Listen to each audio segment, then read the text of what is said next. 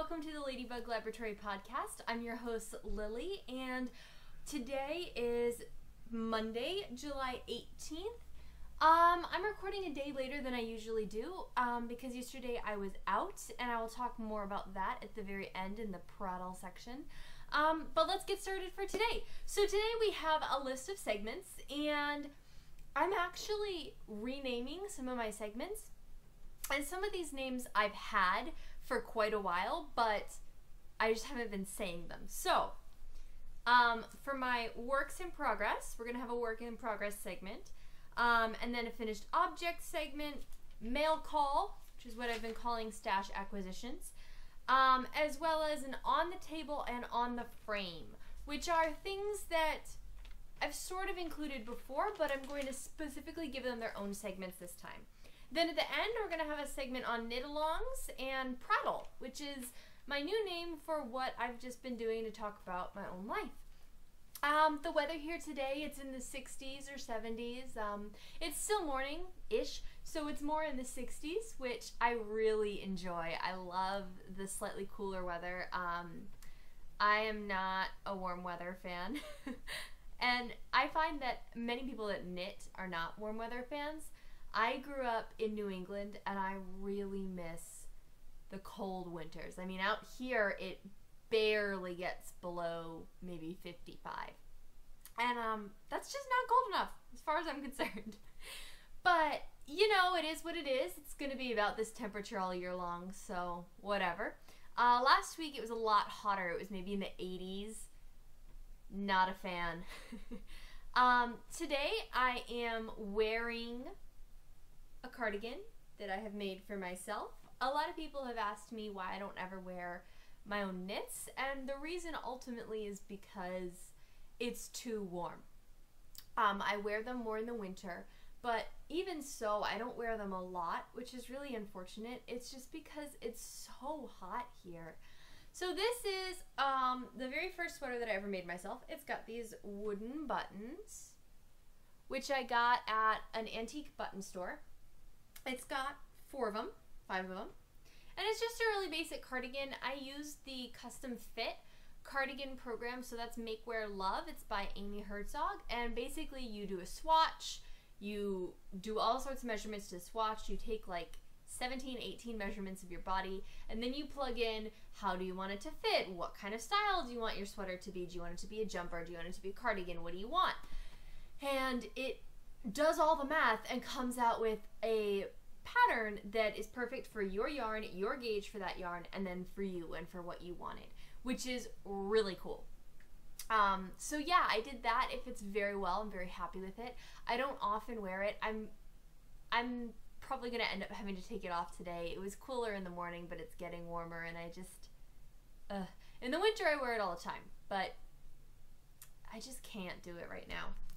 So let's get started with our works in progress segment / on the go. So I've decided to rename my works in progress segment to on the go because I'm actually going to change it from being all my works in progress to just my yarny works in progress.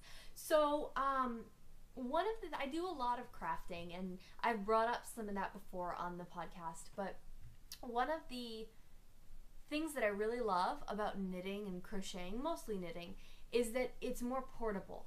And so these are projects that are on the go, literally, but also they're on the go. They're in progress, okay?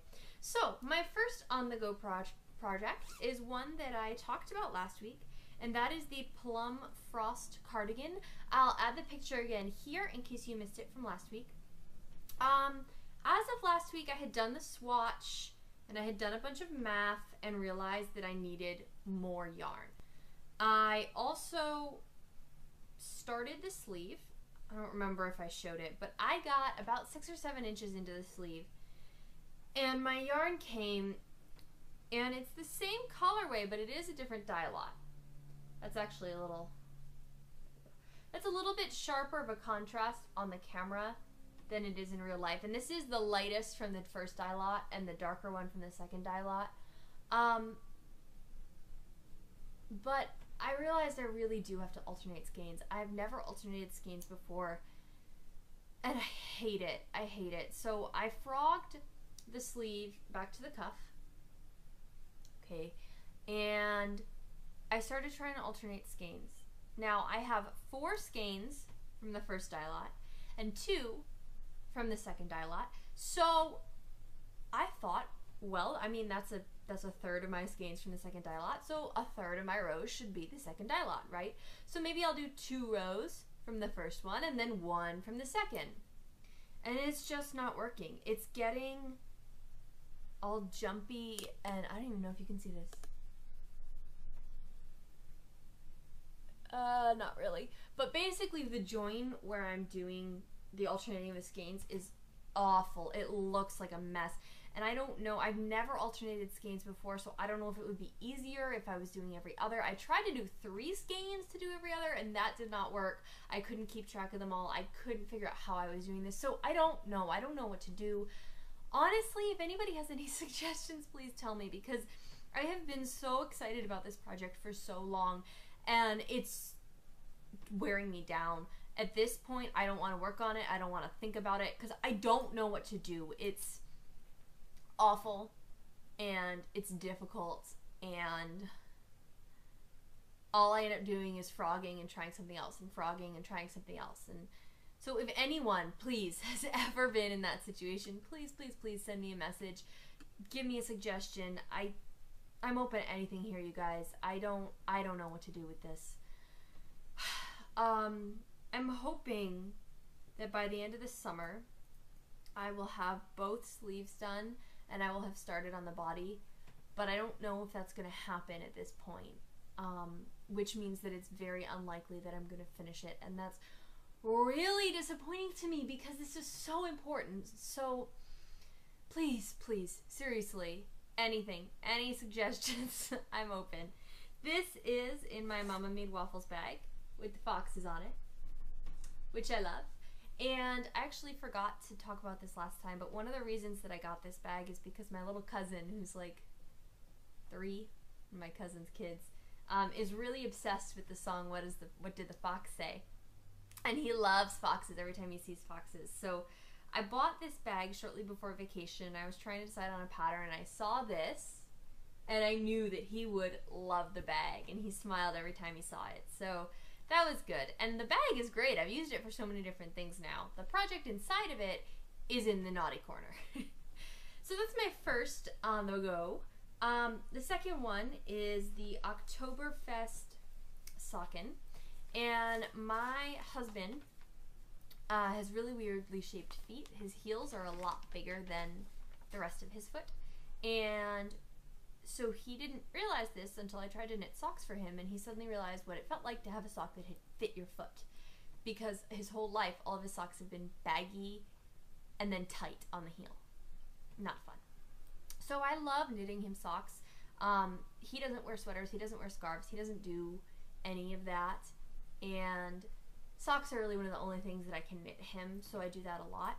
The particular pattern that I picked has this cable down the side of it, and I'm using Knit Pick Stroll in the Brights in the Raspberry colorway. He really loves neon, so this is the 3rd pair of socks that I've made him in Knit Pick Stroll Brights.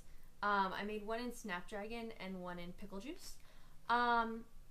I have gone back and had to frog this multiple times because I cabled in the wrong direction, and I don't know what the deal is because I have already made a pair of these socks for myself in more of my own colors. Okay, and I didn't have any issues on the first sock. I started to have issues when I was doing the second sock, and I got through the heel, and then by then I started to have issues where I would just forget what I was doing or mess up or something. I don't know if maybe I got too comfortable with it. I made that pair of socks about 6 months ago, so I figured, hey, you know, why not? It's a basic pattern. It's something that I can sort of do on the go, but it does have a little bit of interest to it. And I was specifically looking for a pair of socks that I could make. I had my grandma visited this week, and so I was specifically looking for something I could work on while she was there, and I didn't have to put all my focus into it. And I didn't have a ton of works in progress, so I've had to frog at least an inch of this maybe 6 times, and it is extremely irritating. But this is the first sock. I'm past the heel at this point. Usually his socks end up being about as long in the foot as they are in the cuff. So, you know, I'm probably about 75% of the way through. We'll see how it goes. I am enjoying it, and I have tried it on him. It does fit. As usual, the cuff has trouble going over his heel, but that's because his heel is massive, and then his ankles are skinny. Whatever. He'll enjoy them. So that's my second one, and that is in my little sock bag, which I love. This third one I actually started before the Oktoberfest Socken, and that's the pattern, by the way. And then I set it aside, and what happened is I saw this pattern on Ravelry, and those are the Farmer McGregor socks, and I had bought for Randall the Nerd Girl Yarns Bounce and Stomp in the Serenity Firefly class. I can't talk today. Colorway. And if you are into Firefly at all, you know that that's the name of the ship. He introduced me to Firefly, and we're both pretty nerdy people, and so as soon as I saw that this was a color, and I knew that he loved bright colors, and I know that orange is his favorite color, and so as soon as I saw this, I knew that I had to get it for him. And my brother actually also is into Firefly, and he requested a pair of socks as well. So I did end up getting 2 skeins. If you remember, sorry, I'll talk about that later.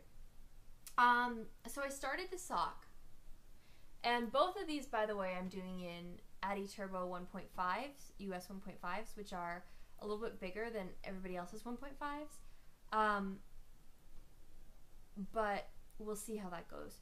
And the reason that I'm doing 1.5s is because before I did 1s and they were too tight, and then I tried some 2s for him and they were a little bit loose, so I'm trying 1.5.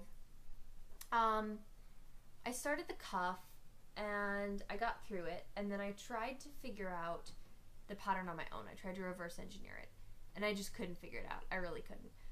So I ordered the book, and the reason that I ordered, this is the Socktopus book, and that's one of my acquisitions for this week.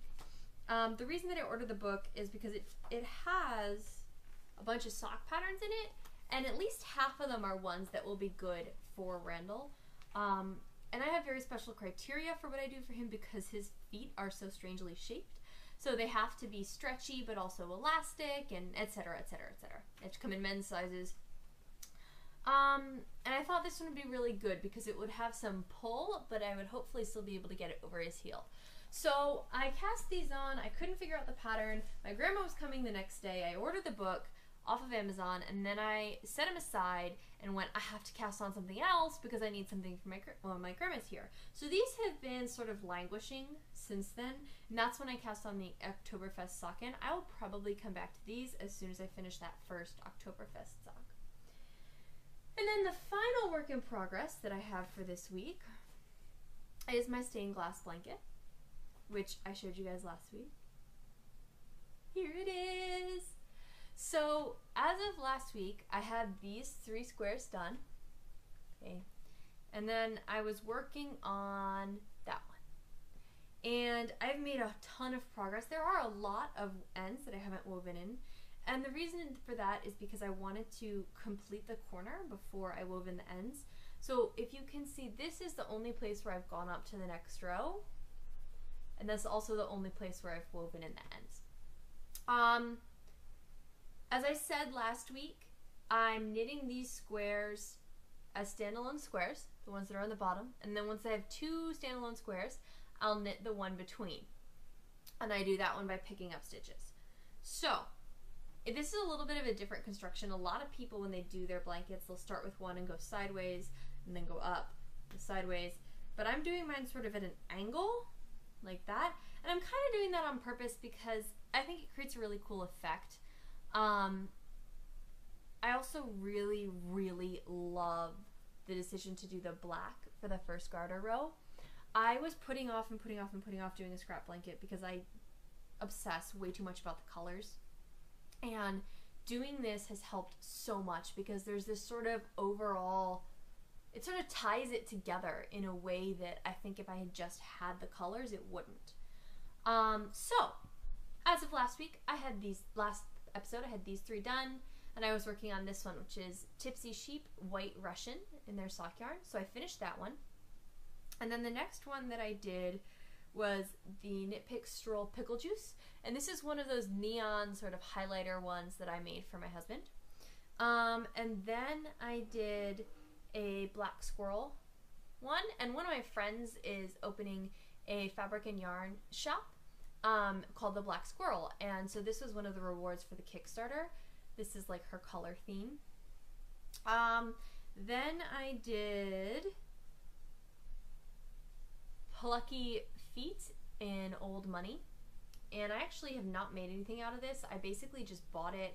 It was a remnant that I got from somebody on Ravelry. And I bought it to make a swatch for something else. So when I did that one, I put this one next to these 3 that were already done and added it here. And then the next one that I did was this Ruddy Orange one. So again, I put this one next to this one and added it here. And this is Lion Brand Sock Ease in the colorway Red Hots. This is from when I first started knitting socks. It is not a great sock yarn. It's not very soft. But, you know, I had some left over, so I threw it in. Then the next one that I did was Knit Pick Stroll in Poppy Fields. And that's this yellow one. I used that one for a pair of socks for myself. And as you can tell, I put the Black Squirrel one here, and I added it in. And then at that point, I had these 5 on the bottom and these 4 on the second row.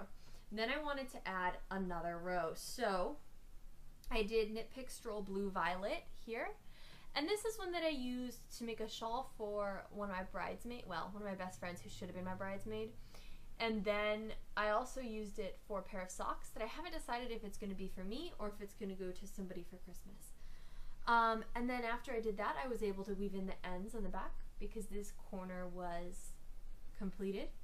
Yeah, I'm really happy with how this is coming out. And I'm reaching the point where I'm running out of mini skeins to use. So we'll see how that goes. Moving on, I'm just going to quickly add my finished object segment here. I'm calling this one Off the Go as opposed to On the Go. Get it? The reason I'm quickly adding it here is because I don't have any finished objects this week. I have really lost my knitting mojo. And I think maybe it's because of that sweater and all the other Christmas gifts that I feel like I'm obligated to make because I have a time limit for them. But I really have had so much trouble sitting down and making myself knit and getting anything done this week. So I don't have any finished objects. By next time I podcast, I want to have something done. I don't care what it is, I want something done. So we'll see how that goes. But in the meantime, let's move on to On the Table. All right. So I've decided to move all of my sewing projects to their own segment because I felt like it didn't really make a ton of sense to include them with my works in progress or my finished objects. So that is what I'm calling On the Table, and the reason I'm calling it that is because I have a table attachment for my sewing machine that's, you know, maybe this big-ish, and it comes in and it makes the table of the sewing machine a lot bigger. So these are things that are on my table. And first off is one of the baby blankets that I'm making for one of my cousins who had a baby, and I have cut almost all the pieces out.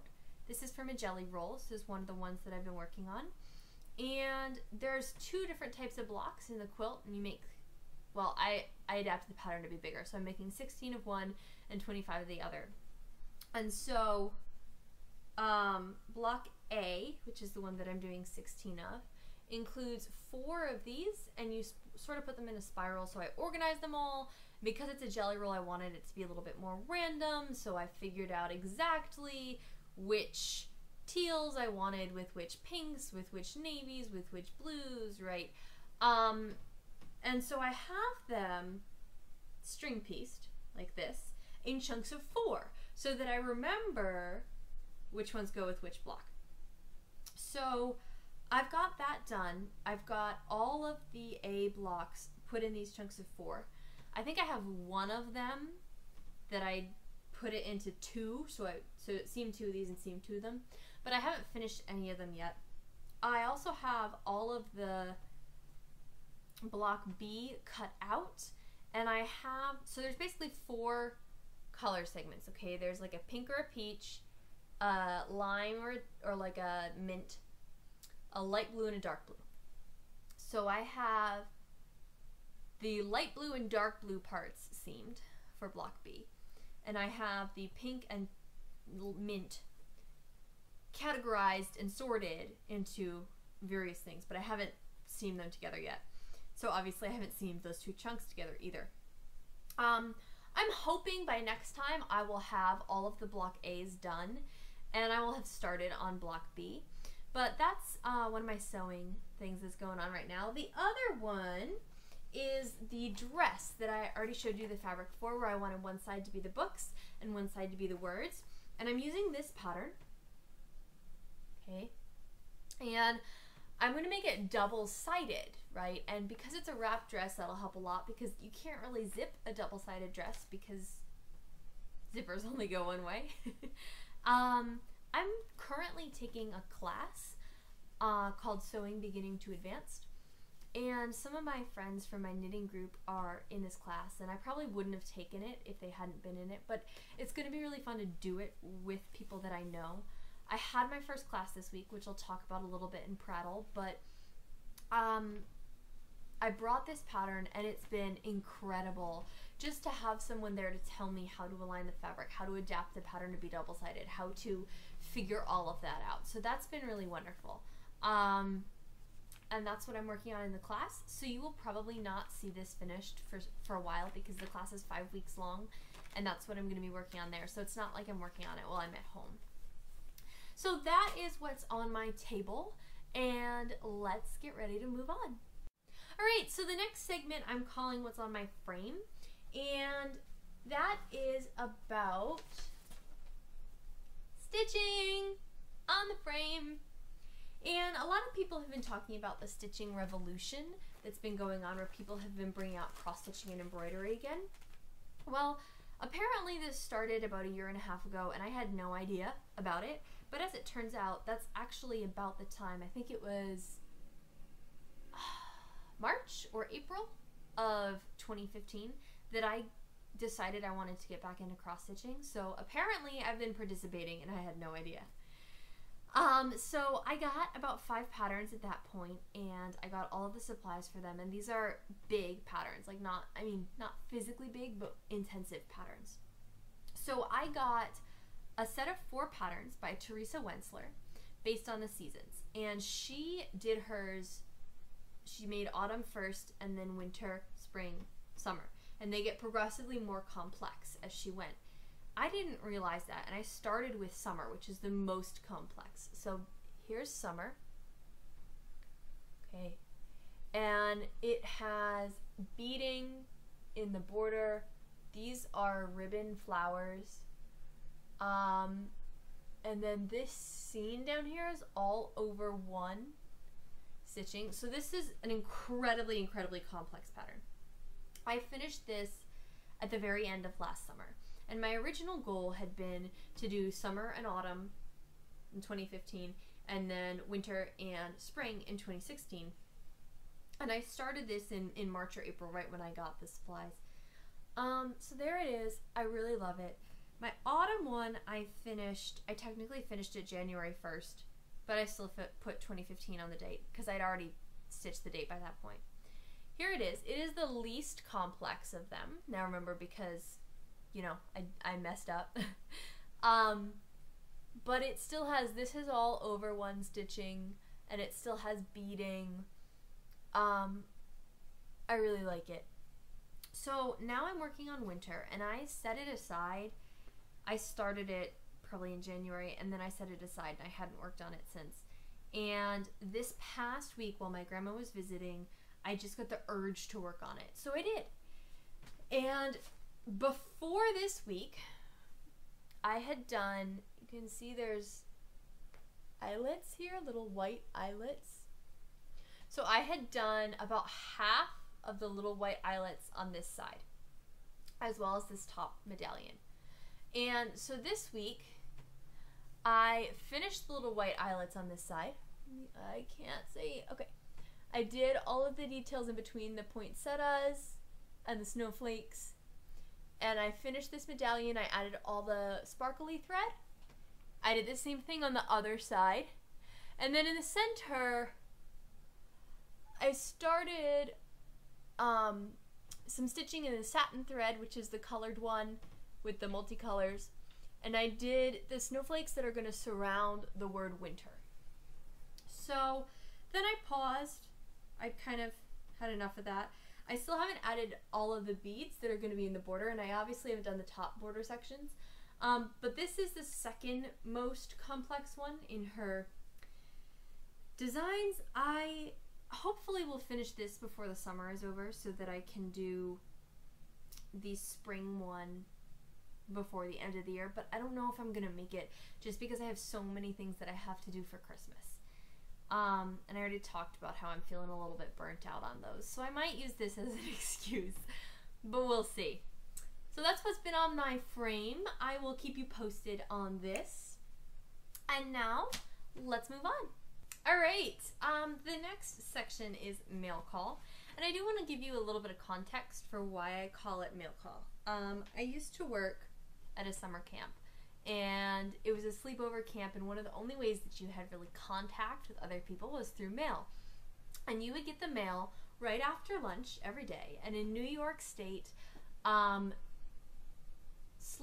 camps are required to have 1 hour of quiet time. So essentially it's supposed to be a nap. But the way that it works is you obviously can't force kids to nap, especially if they're, 12. So what you do is everybody goes back to their cabin and you have quiet hour. And during quiet hour, you have to stay in your bunk. You can sit up if you want, but you have to be absolutely silent. You cannot pass notes or talk to people. Totally silent. You can read a book. You can draw. You can knit. I had some knitting campers. You can write letters.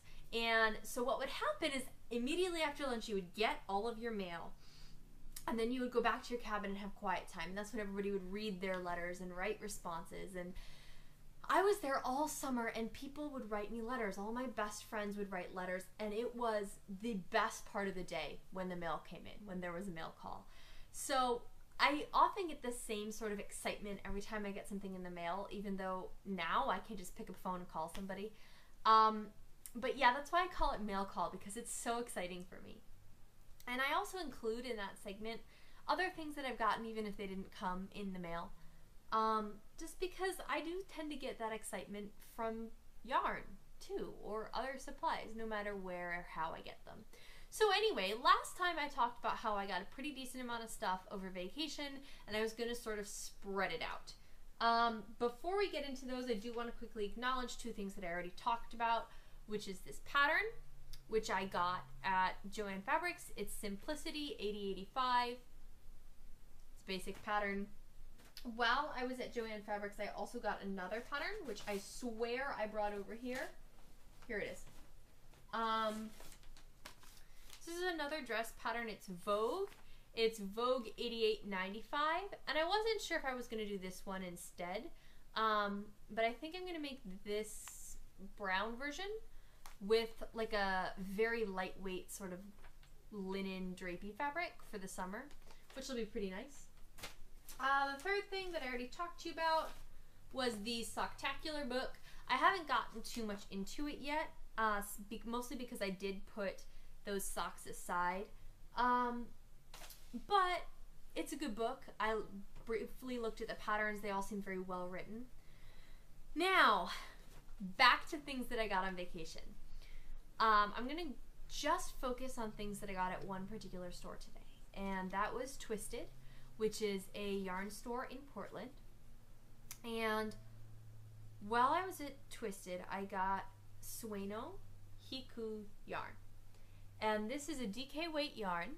It's brown, and it's a different brown than the one that I'm already wearing, but it is going to be a cardigan. I got 5 skeins of it, and it's 85% merino and, I'm sorry, 80% merino and 20% bamboo, which is very exciting. I don't think I've ever worked with bamboo before.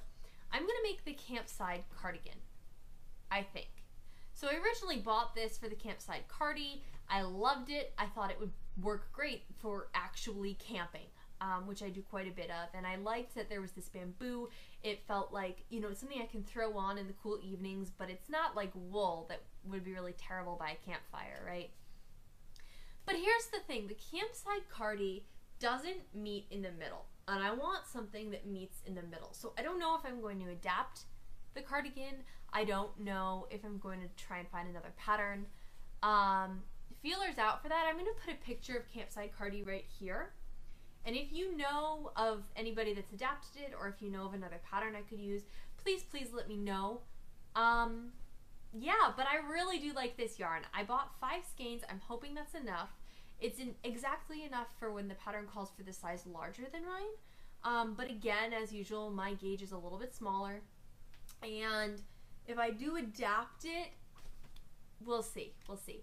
I'm not going to make it as long as the pattern, though. Probably just wider in the front and then not as long, because I have a short torso. But yeah, so I love this yarn. Twisted was a really wonderful store. And while I was there, I also got a shawl pin. And this is the first shawl pin that I've ever actually had. And I used it quite a bit to hold up my Gallifrey Sunset shawl that I showed you guys last time. And I really love this shawl pin. I'm very glad that I got it, and I find it incredibly useful. So that is mail call for this episode. From here on out, it's just going to be talking about knit-alongs and Prattle, which is where I talk about my life. So if you don't want to hear about that stuff, have a great day. I'm so thrilled that you came to watch my podcast and listen to me platter on about things, and I'm really honored. So give it a thumbs up if you liked it, subscribe if you want to know when I update. I do tend to upload every other Monday, but that's not a guarantee. So yeah, thank you so much for coming, and have a great day. Alright, if you're still here, we're going to move on to knit-alongs, and as you know, there are the 2 main ones that I'm going to talk about right now, which is 50 Points for Gryffindor from KT of Inside Number 23, and the Glasgow Subway knit-along from Eva of Eva Christie Hand Knitting. So, I'm just going to jump right in. I'm not going to bother explaining them all again. 50 Points for Gryffindor. As of last week, or last episode, excuse me, I keep saying last week, I was at negative 103 points. Since then, I have gotten all the way down to negative 90, and then I did go back up to negative 100, and I'll talk about that. So basically, all of my squares for my blanket each counted as 1 or 2 points, depending on how old the yarn was. So that brought me down to negative 90, because I finished a lot of squares. And then in the mail, I got the yarn of the second dye lot for the Plum Frost cardigan. And that, again, was the Miss Babs Yummy 2-ply yarn. So I got the extra 2 skeins of that in the mail. And of course, I mean, that's not quite the same thing as me just splurging on some yarn. I did need it to do what I was doing. But it did bring me down by 10 points. So I went back down to 100. So my net gain from the past 2 weeks is 3 points. Which is a little bit ridiculous. And I wonder sometimes if maybe this is part of why I've had zero knitting mojo, because I'm making myself feel so guilty for it and obsessed that I have to do it quickly in order to finish by the end of the year. But at the same time, what this is doing is gamifying knitting for me, and I love that. I love gamifying things. And so, I don't know, we'll see. I'm going to finish it out for this year, and I'm hoping that my knitting mojo comes back. Maybe when I get some sewing or some cross stitch done, that I just kind of need to take a break from that. But I don't know. We'll see. So the other one, of course, is the Glasgow Subway Knit Along by Eva of Eva Christie Hand Knitting. And the way that this one works is you virtually knit around the Glasgow subway system in meters. Okay, so last time that I talked, I was at Ebrox Station. And in order to get to Ebrox, you had to have 1,145 meters of yarn, 1145. And I had gotten to 1578. Since then, I have gone up to 1702. So that is another 124 meters, which is not a ton. Basically, everything that's included here is all my squares for my blanket. And that's it. Just the squares for my blanket. I have not included any work that I've done on the sleeve of the cardigan or either of the pairs of socks. I find that it's way too much brain power to try and calculate all of that while it's still on the needles. So what I'm going to do is, for the sake of 50 points for Gryffindor, I add things in when they're completed. I'm not going to do it otherwise. For the sake of the Glasgow subway knit along, for things like socks, if I get one done, I will put that sock. Then when I finish the second sock, I'll put the second sock. Because that's, I think, a little bit more accurate. Even though I haven't really finished the project, it's going to give me a chance to weigh it and add it in ahead of time so that I don't... Because what I tend to do is finish several things at once. I mean, last episode is kind of evidence of that. And so if I don't add in the socks until I finish them, I'm going to have 4 socks on the go and then finish them all in the same week and jump 3 stations. So I feel like doing it this way would be a little bit more accurate. So that's where I am with knit-alongs. I have a couple of other knit-alongs sort of in the works, and I'm really excited to do the Ravelry Games, which is basically the Ravelry version of the Olympics. So that'll be at the beginning of August. But for now, that's all I've got to say. So moving on to Prattle. And Prattle is where I'm going to talk about just, you know, my life in general. Last week, or oh my goodness, last episode I talked about how we took our kitty Bodhi to the vet. He did not forgive us. That night, we tried to give him medication, and we did not see him again for another 4 days. And I really mean we did not see him. I think once I was asleep and I woke up and happened to notice him walking out the door to go get food. I mean, it was like he didn't even exist, and we would just wake up in the morning and there would be food gone and the litter box would be full. He didn't come out from the bed during the day at all. And at the same time, my grandma came, so I don't know if maybe that was it. She arrived on Friday, so for about a week, we really didn't see him at all. Then on Friday, my grandma came and he freaked out. I mean, he just stayed where he was. I was starting to get really worried about him because at this point it was a week and a half and he hadn't come out from under the bed. And at one point it was a really hot day and I actually took a bowl of water and put it under the bed. And I mean, he drank all of it, but I was just so worried about him because he wouldn't come out to eat. He wouldn't come out to drink water. And I didn't want him to get sick again and have to go to the vet again. So around that time, I did some research and I found Felloway, which is essentially a cat hormone, like it's like a plug-in scented cat hormone, okay? So I ordered some. I can't smell it, first of all, but I ordered some on Amazon and we plugged it in on Tuesday night of this past week. And that Wednesday morning, my grandma left. And Tuesday night, he stopped freaking out. I mean, up until then, it was like if he left from under the bed to go get food, which he had started doing a little bit during the day, like once maybe. So if he left to go get food, and then when he came back, I happened to be like sitting on the floor somewhere, he would panic and run past me. And after we plugged the Felloway in, he sort of calmed down and he would walk past.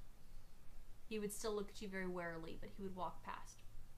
So then that night, he came up on the bed for about 10 minutes in the middle of the night. The next morning, my grandma left. And after that, he came up on the bed again a little bit later. And from then on out, he's been consistently on the bed more and more. In the past 2 nights, he's been back to his usual self.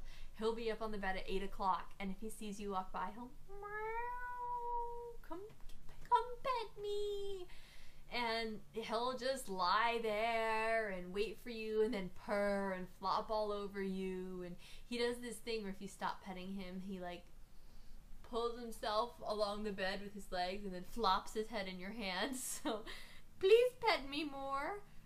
He's adorable. He's such a snuggle bug. So I'm really glad that he's sort of back to himself. And I don't know if it's because Grandma left. I don't know if it's because of the fell away or a combination, but I'm so happy. So of course my grandma did come to visit.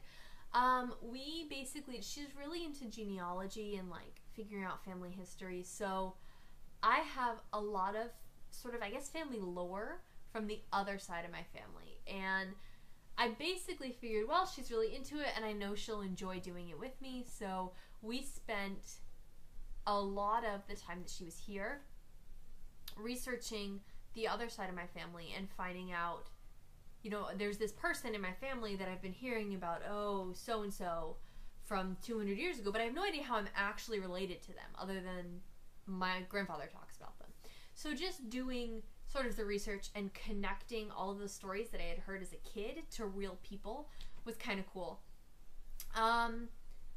As I said, I started that class. It's a Thursday night class. It started last week, and I have really, really, really been enjoying it.